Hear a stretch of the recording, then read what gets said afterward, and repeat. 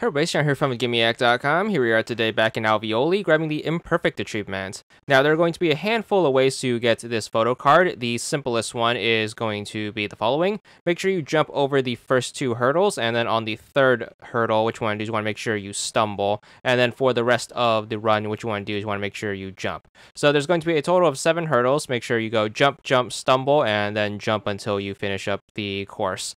So make sure you count out 2 jumps at the beginning, then make sure you stumble on your third, and then the rest of the way, all you have to do is just keep focus on jumping. So pretty simple, and this shouldn't interfere with any of the other photo cards. So this is probably the most simple way of grabbing this one.